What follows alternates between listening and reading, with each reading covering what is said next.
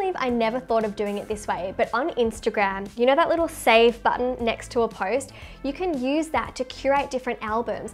So making social media work for you rather than mindlessly scrolling and being at the mercy of an algorithm, and an algorithm that also knows that treating the app like a slot machine where you press down to refresh and you don't know what's coming next is how they hook you in.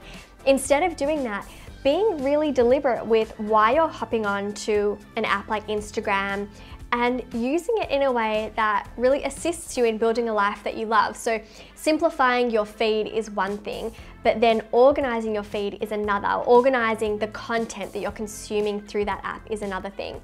Personally, I will save things and create albums for interior design, healthy recipes, inspirational and motivational quotes that I love to repost to my Instagram stories, and of course different photos that I get tagged in that I want to save, that I might be tagged in with friends, or you know, from Adam and my wedding, I saved those too.